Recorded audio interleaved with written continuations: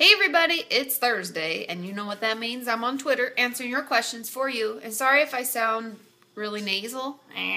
My nose is really stuffed up, and I can't decide if it's half allergies, which I don't have, I didn't think I had, or if I have a cold. So that's why my nose is a little red and sore from me like honk blowing it all day long. Okay, and if I sneeze, I apologize.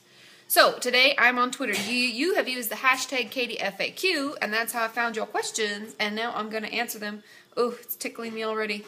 Fight the urge. Okay, I have 5 questions, and obviously I have my journal topic at the end, which is actually a really good one. I'm getting pretty clever. I'm pretty proud of myself. Okay, so without further ado, the first question is, my parents think an eating disorder is all about being thin. How can I help them to understand?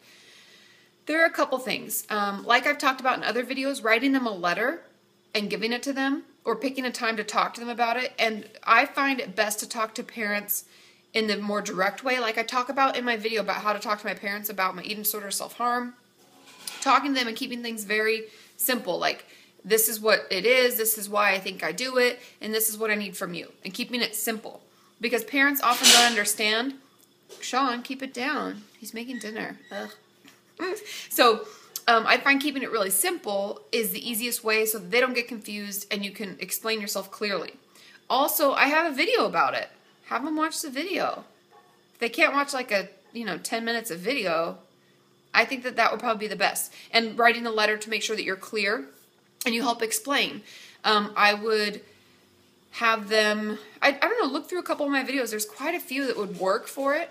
But I think just talking to them about what purpose it serves and how you use it as a coping skill would really help them to understand. Okay? Now, number 2, do you believe a person has to be in therapy for life? What if they want to be a therapist too? No, we don't have to be in therapy for life. I do believe that therapy should be part of your life always. In that, I mean, whether you're doing things for yourself, like you're journaling, you're getting outside into the outdoors with your girlfriends, you're spending time on yourself and doing self-care. To that end, yes, therapy should always be part of our life. So we should always be doing things to better ourselves and to learn from the things that we have, things we've done and things that didn't work and did work, and we need to learn from that and grow. However, I do believe we should be in therapy for, significant portions. I mean, for me, right now, I'm actually currently taking a break as of last week or the week before because things are okay right now. I don't really have anything. A lot of it I was building up to the wedding and how do I manage that stress with my life stress and my vlogging and all the stuff, right? But right now, I don't really need it. And if you and your therapist come to an agreement where, like Jana, my therapist, is like, yeah, Katie, just call me when you need another appointment. We won't schedule one right now. You're okay. So keep that in mind, and I would feel free to take breaks, but feel free to go back, and knowing when to go back and when you don't need to go back is all part of the process of therapy, and that's what I would definitely work on with your therapist, knowing those cues that tell us that we're kind of going off course, okay? Number 3, can you overthink yourself into an eating disorder? Not really. You can take the eating disorder little seed that has been planted and you can water it so that it grows, but you can't plant that seed. You can make your eating disorder get worse quicker if you're thinking about it and acting on it and ruminating over the things more frequently. Then that can definitely stir it up, but we can't just overthink ourselves into creating an eating disorder, okay? It's not like that. It's not like, oh, all of a sudden one day I'm like, you know what? I'm going to start binge eating. I'm going to have binge eating disorder. It's not like that. It's more of a coping skill, and it's something that we honestly usually don't realize we're doing at the very beginning, okay? Ooh, I feel like I'm going to sneeze. Fight it. Okay, question number 4. I act like whomever I'm with. How do I stay myself or even find out who I am when I'm around other people? This is a really good question, and I think a lot of us struggle with this. It also depends on our age.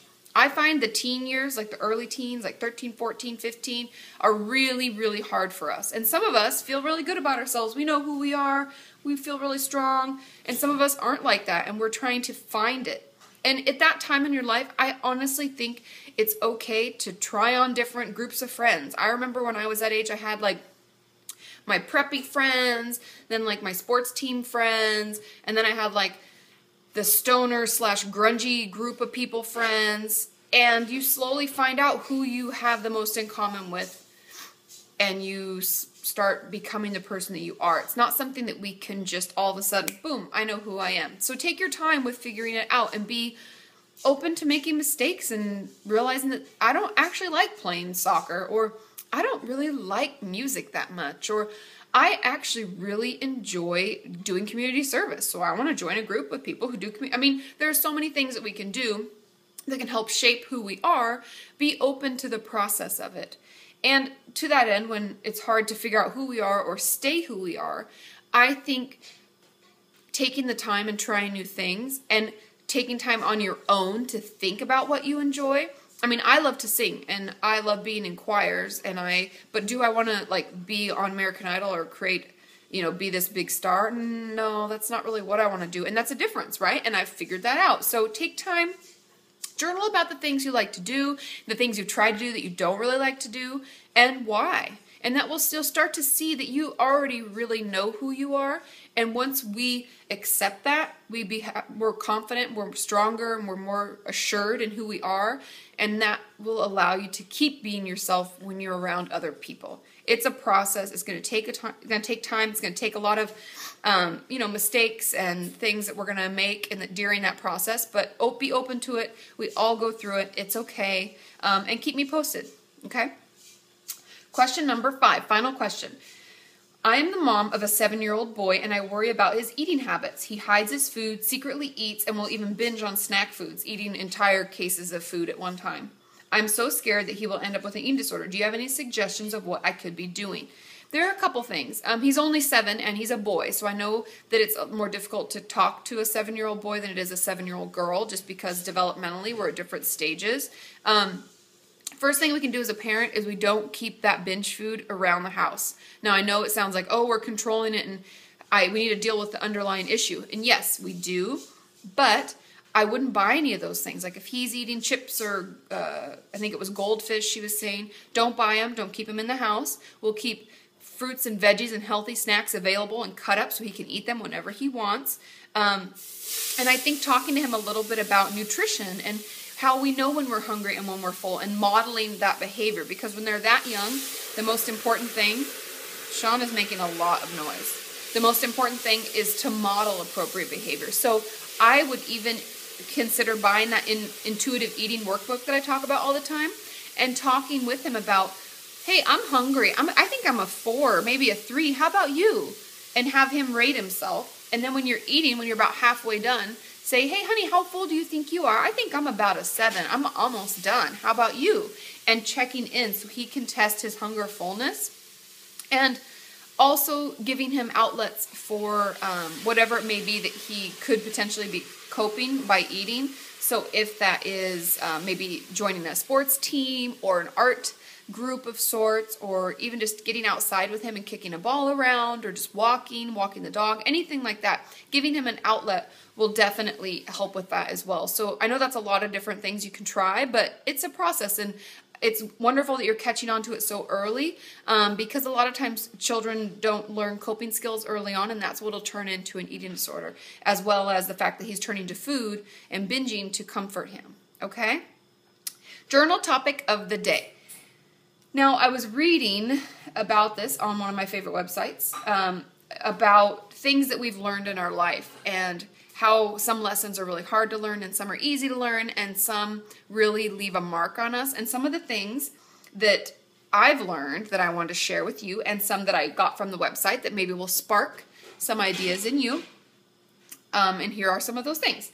I've learned that you shouldn't compare yourself to the best others can do. So don't compare yourself to others because they're not you, right? I've learned that it's taking me a long time to become the person I want to be. Back to that question I'd answered, it can take us a while to figure that out. I've learned that we're responsible for what we do no matter how we feel. So even if we're angry and we lash out, I'm still responsible for that response and what I did during that time. I've learned that you can get by on charm for about 15 minutes, and after that, you better know something, right? People are going to ask questions, and you need to be prepared. And that's kind of, I've learned to be prepared. I've learned that either you control your attitude or it controls you. And that's something that I'm still learning. It's in progress, right? Because sometimes you wake up on the wrong side of the bed and you're grouchy and you ruin your whole day. But I've learned that I can actually control it, and I can put on music that makes me happy, and I can call someone who puts my mind at ease, and I can stop off and get that pumpkin spice latte that I've been wanting because it's amazing, and I can turn my day around, right? So I want you to take some time and think of what things that you have learned in your life. What are things that you know you've learned, and what are some things that are you're in the progress or in the process of learning? And, was it hard to learn these lessons? Was it easy? Why? Why do you think it was harder? Take some time, because I think oftentimes we don't take time aside in our regular day to think about the things that we've learned that day or that week or that year, and to think about maybe what we're in the process of learning, and taking it's kind of like celebrating our successes, right? And noticing what it is, and leave comments below on what you've learned so we can help share with each other, okay? I will see you all tomorrow on Friday on Facebook Friday. So use the hashtag KDFAQ, or at the beginning of your question to me in the first couple sentences, try to make your question as short and concise as possible, and I will get to those. Have a wonderful evening. I'll talk to y'all soon. Bye.